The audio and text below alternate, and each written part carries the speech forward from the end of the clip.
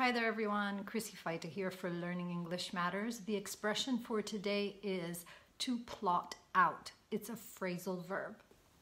The expression came up in one of my sessions with an IT engineer yesterday, and he was speaking to me about organizing, arranging, outlining, programming one of his IT projects. So I said, so you're plotting out some of the main actions. Other alternative phrasal verbs could be plan out or map out. An example in context could be, we need to plot out our journey for our summer vacation. So plotting out is the phrasal verb for today. If you outline, plan, arrange stuff when you're working, give us a big like. Chrissy Feita for Learning English Matters. Have a great day.